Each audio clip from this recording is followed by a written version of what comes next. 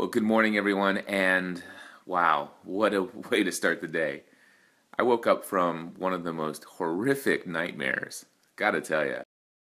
I don't know about you guys, but every now and then, if I go right back to sleep after waking from a dream, sometimes I'll go back to the same dream. And well, this was not the type of dream I wanted to go back to. So I looked at my watch, it was 4:55 a.m., and well, here I am, an early start to the day.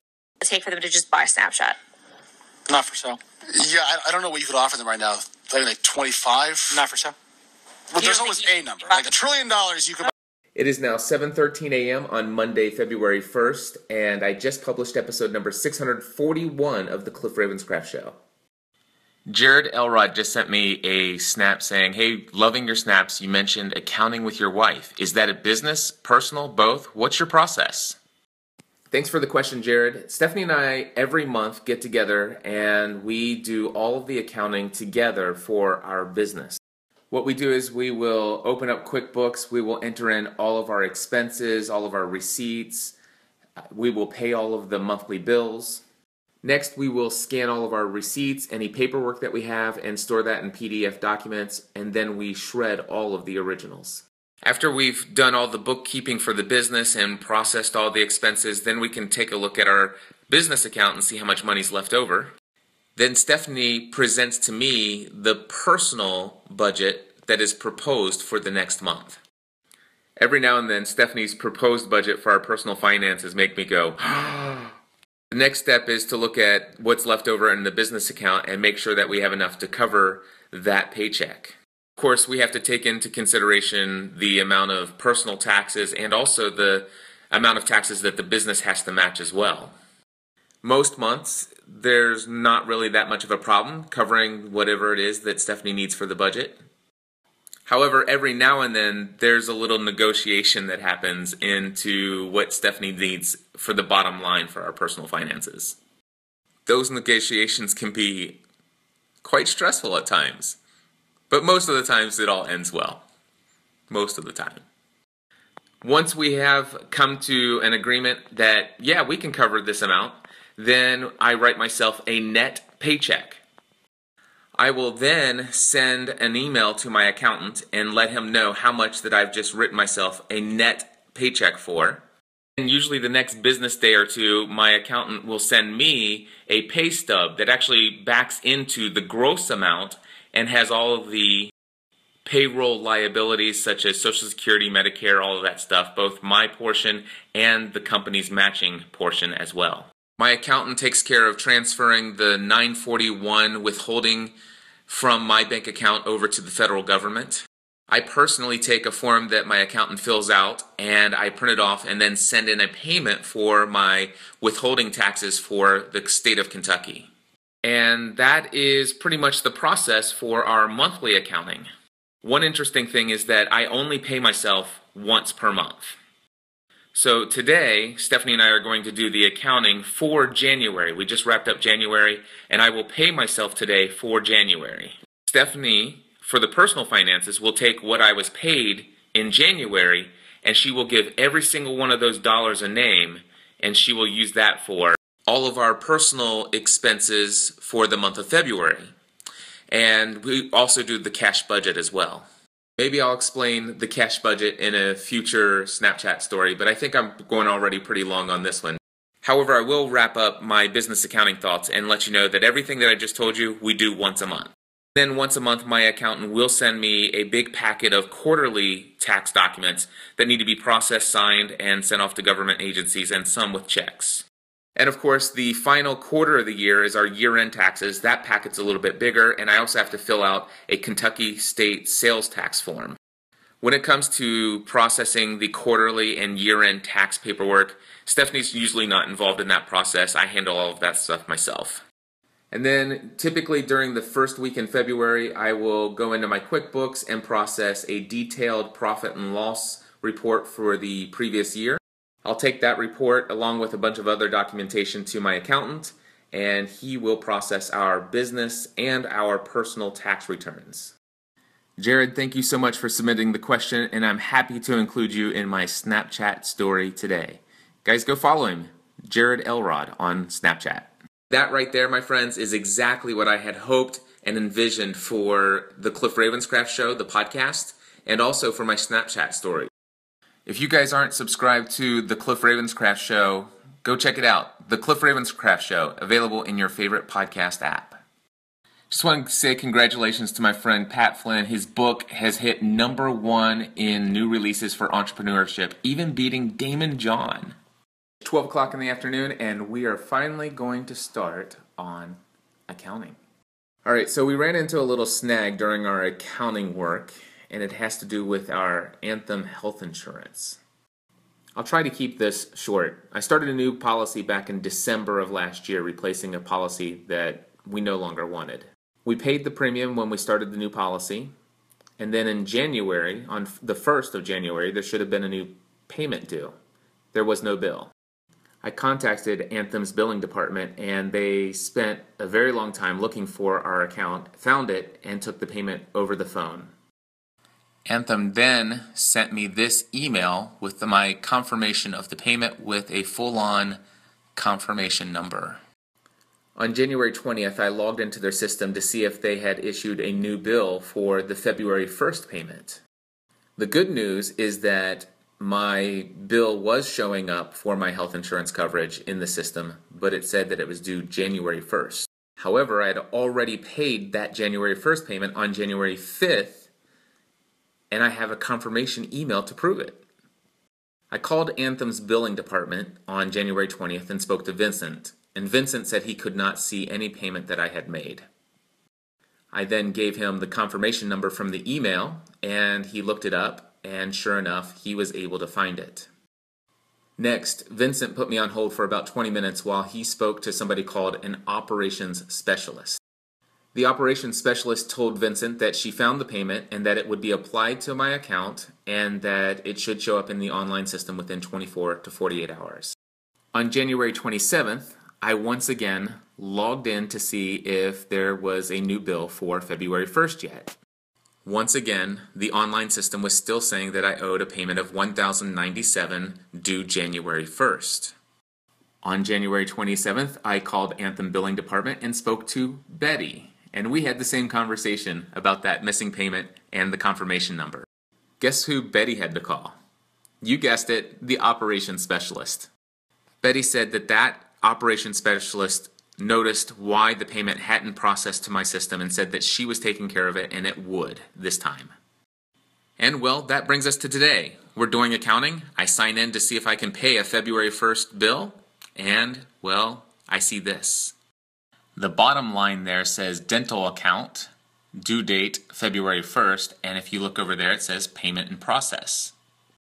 That's because I just made that payment today using that online payment system. But now we'll go back to that screen and I'll show you what it says for my medical coverage, the health insurance part.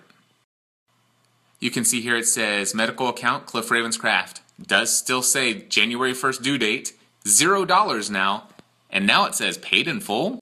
Before it said that I owed $1,097 on January 1st, now it says I owe nothing and it says paid in full. What the heck is up with that? Got back on the phone with Anthem's billing department today and spoke to Katik. And Katik says, we see your payment, $1,097, you're overpaid. He said that my policy never renewed at the end of the year. And I'm like, well, I just started it December 1st. It hasn't been a year.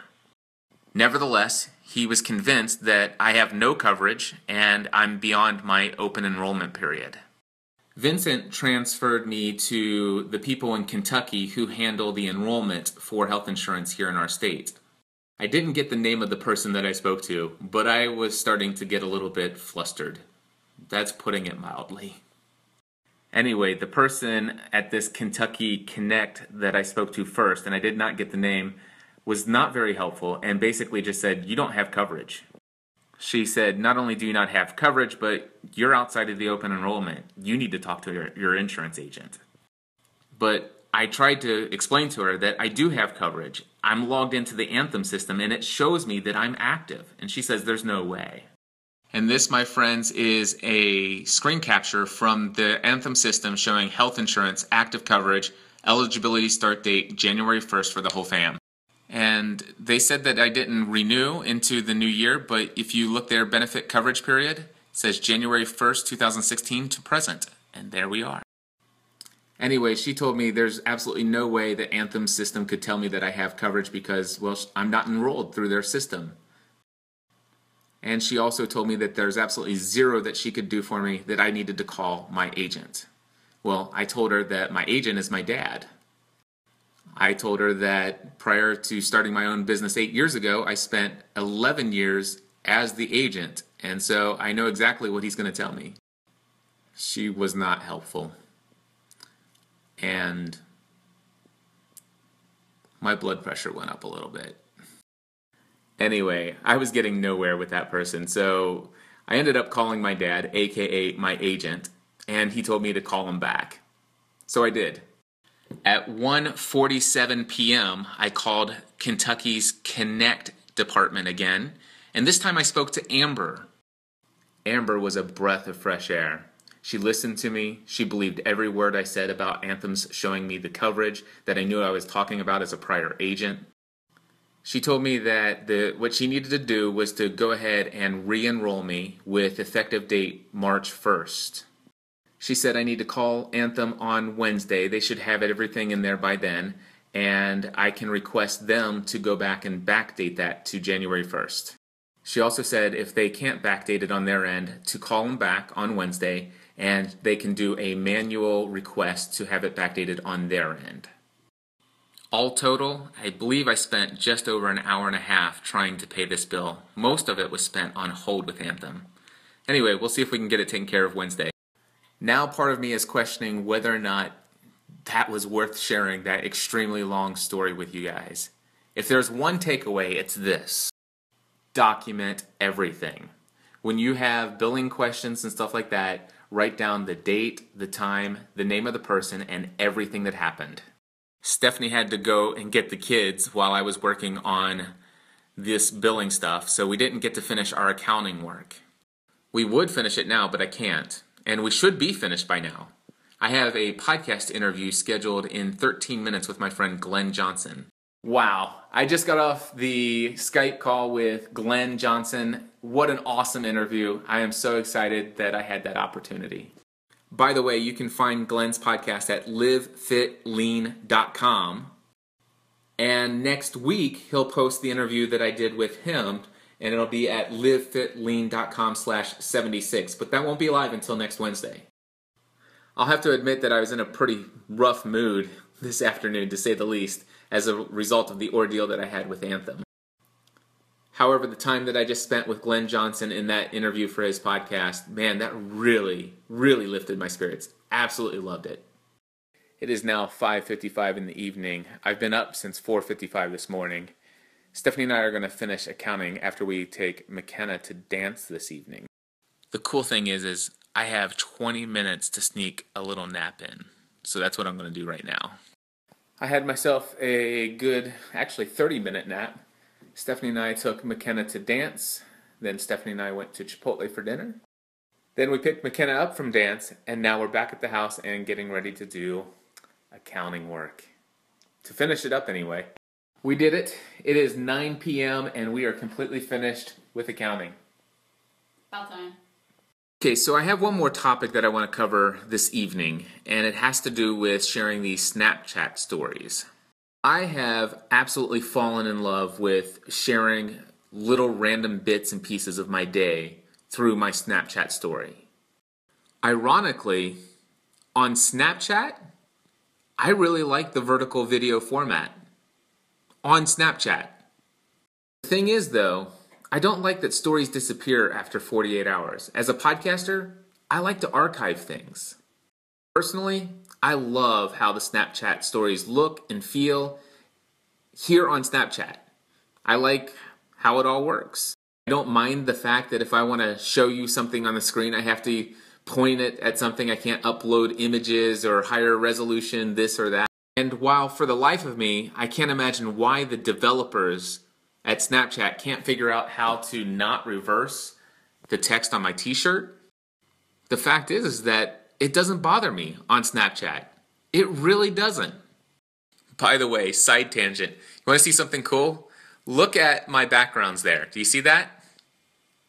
Now, watch this. Haha. How do you like that?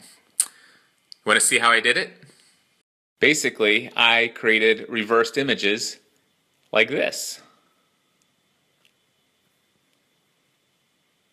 On the Mac, we call this Spaces, where you can have multiple desktops with different wallpapers. And I created wallpapers with a reversed image so that they get reversed back to normal. Anyway, back to what I was saying. I love Snapchat. I don't have any complaints about it whatsoever. I like its limitations on Snapchat. However, ever since I've been using Snapchat Stories, which was going back to Wednesday, every day I download the MP4 version of my story after my last snap of the day. And what I've been doing is using these MP4 files as video episodes of the Cliff Ravenscraft Show. In fact, after the end of today, when I post my last snap, I'll download the MP4 version, and this will become episode 642 of the Cliff Ravenscraft Show. The problem, though, is this is vertical video. And I like it on Snapchat. I've already said that. But I don't like it how it plays in the podcast app. It looks horrible. I mean, it doesn't even fill the full screen. Why doesn't it allow it to go full screen in video vertical mode or vertical video mode? I know I could record snaps throughout the day in horizontal mode. However, as a Snapchat user, when the people that I follow in Snapchat have videos in horizontal mode, I find myself kind of annoyed. Yeah, annoyed by horizontal video. So I'm not going to change the way that I use Snapchat. I like vertical video in Snapchat. So the question is, do I continue to share the video archives of these Snap Stories as video episodes of the Cliff Ravenscraft Show? One thought that comes to mind is, if I wasn't using these stories anywhere else, if I wasn't including them somewhere, would I still feel as compelled to create them? I mean, I put a lot of work into these each day. I mean, a lot of work and a lot of time. My heart tells me that I really enjoy this. I've fallen in love with it. And I actually like sharing it in the podcast. I'm not so concerned about the reversed images from the front-facing camera. That doesn't bother me at all. And yeah, it probably looks a little amateurish when I use the other side of the camera to point at a screen to show you something. When it comes down to it, is it about the content and the information and the stuff that I'm sharing? And how does that weigh to the quality of the content, the quality of the production value? I mean, 10-second snaps makes a lot of sense here on Snapchat. But does it make sense in a podcast? I've been thinking about this stuff even before I published the first video archived episode of my Snapchat story to the Cliff Ravenscraft Show. But then I got a comment on one of the episodes of the Cliff Ravenscraft Show that I published, and it says, "Obviously you mean for this to be an informal channel. All Snapchat stuff works this way. However, it does not look good, and I personally would be embarrassed to promulgate or archive such amateur work." I mean, I had my own doubts even before I published that first episode to the Cliff Ravenscraft Show, but I have to admit, this feedback, it hit pretty deep. And then tonight, I got an email from Josh Thompson, and this is what he has written. He says, "Cliff, I've listened to you and followed you since the Lost Podcast days. I have always been a faithful listener, and I still listen to every episode you create. I just wanted to let you know that the new Cliff Ravenscraft Show is great. Love it. Also, loving the Snapchat episodes. Thanks for all you do." I wrote back to Josh and I thanked him for his feedback. And by the way, I actually thanked the other guy for his feedback as well. I mean, it really does mean a lot to hear back from people what they think. Anyway, I thanked Josh and told him that it really meant a lot to me to know that he liked it, because I had received some feedback from somebody else saying that they weren't so thrilled with the vertical video aspect and also the low quality production value that comes with Snapchat. I agree with what Josh said next. He said that it'll probably take some people some time to get used to this whole new format and the fact that it's the Snapchat style. What really meant a lot to me is that Josh says he's not one that consumes video podcasts very much at all. However, he says, I love the short story telling format. And well, I must say that I love the short story video format as well. I love this. I love this. I even went into Libsyn and expanded to the biggest accounts possible so that I could upload all this video content into the Cliff Ravenscraft Show. Here's what I want to know. If you are a subscriber to the podcast, the Cliff Ravenscraft Show, I want to know what you think. I know this sounds self-serving, but more specifically, I want to know what you think if you like what I'm doing, putting these vertical videos into the Cliff Ravenscraft Show. I know it looks a little crazy. It's small, the little video up in the podcast player, but do you like it? The reason why I ask if you like it to send me feedback to let me know is because I can guarantee you the people who don't like it, they're going to let me know no matter what. And, well, I already have the inner critic that pretty much reinforces some of the things that they're saying. But are there some of you who are really loving this content? I mean, as much as my heart loves sharing it, that's what I want to know. So if you're a subscriber to the Cliff Ravenscraft Show and you like these vertical video updates, let me know. feedback@gspn.tv. Again, the email address is feedback@gspn.tv.